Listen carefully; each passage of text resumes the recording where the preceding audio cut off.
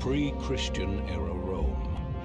The empire had grown beyond its means, and the rule of the Senate elders had begun to fray at the edges. Let me set the stage for you. The year is 2005. The coolest phone on the market looked like this, and Hollaback Girl was played on every music station in existence, which kinda made 5-year-old me want to die inside. But you know what didn't? A certain game made by the beautiful boys over at Capcom. A game that ended up being the precursor to Dead Rising. A game so bloody and fun that it made me want to kill people, because that's what games do, of course! We're talking about Shadow of Rome, baby. One of the most underrated PlayStation 2 classics of all time. So what exactly is Shadow of Rome, you may ask? Well, if you're watching this video, then you probably already know, but let's remind everybody, shall we?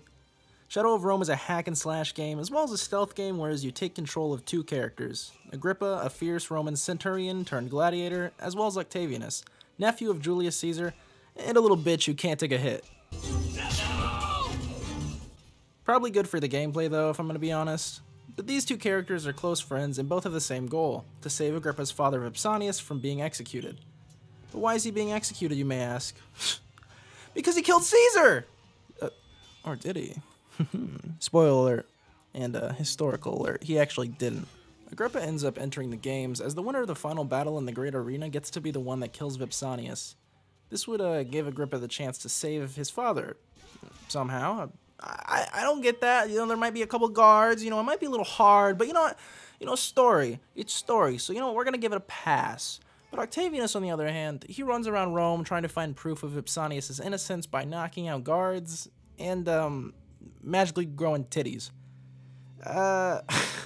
He also sneaks around and listens in on people and honestly just does some crazy ass shit that makes you really have to think when you play as him. Now, I'm not going to go into too much detail on the story because I feel like anybody who has the ability to set up a PlayStation 2 emulator should honestly play this game and give it a try. But as far as the gameplay goes, we're going to start off with what Agrippa can do in the game. In Shadow of Rome, there are tons of different weapons to use, from one-handed weapons like gladiuses, maces, scimitars, human heads and arms, you know, the normal stuff, with there also being two-handed weapons like halberds, mauls, and spears. Each weapon type has different abilities, with scimitars and halberds being able to slice limbs, and the maces and mauls being able to smash skulls into a fine red mush. There's also a good amount of different secondary items like shields, bows, and even food items that restore your health. In the gladiatorial sections, there are 6 battles, except when you do the chariot races when there's 4, with the final battles of each section being a boss fight. Now there are 5 gladiatorial sections, but 12 boss fights in total, I believe. So there's a lot more content than just those battles, at least as far as Agrippa goes. When in gladiatorial fights, Agrippa has what's known as a salvo meter. This is essentially the crowd's reaction to what you're doing, with the crazier and bigger things causing the crowd to go wild. This could result in a super weapon when your meter is filled, and needless to say, those weapons can be absolutely devastating. Now what about Octavianus? Well, he has a really different and unique playstyle from Agrippa. As shown earlier, he can only take one hit, so he's not exactly going to be getting in any fights. He sneaks around and uses more household items as weapons.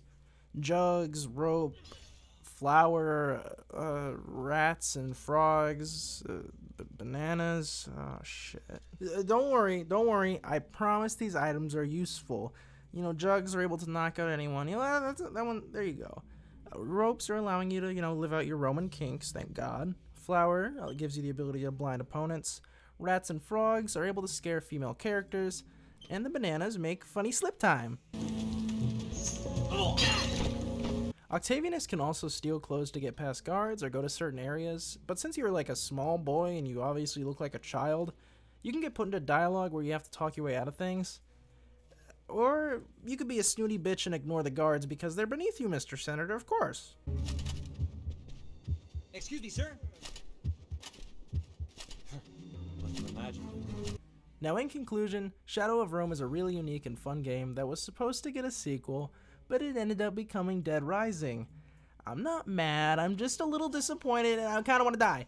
But jokes aside, there is so much more to this game, and I would highly recommend to anyone who thinks they might enjoy it to check it out.